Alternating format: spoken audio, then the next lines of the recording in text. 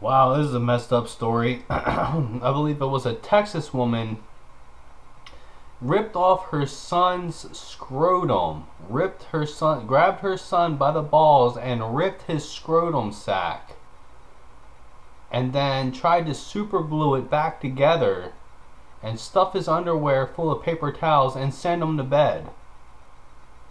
Wouldn't take him to the hospital or anything.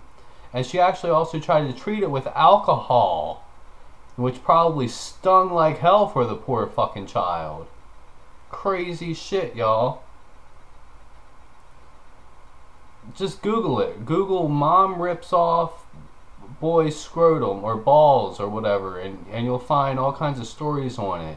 It's crazy. People like, and she's only facing up to 6 years. What the hell? People like this who abuse children should fucking, oh my god, they should be fucking waterboarded and tortured and shit. You know, this is just plain fucked up. Alright, how do you do this? How the biological mother did this to her own flesh and blood. How are you gonna fucking, you know?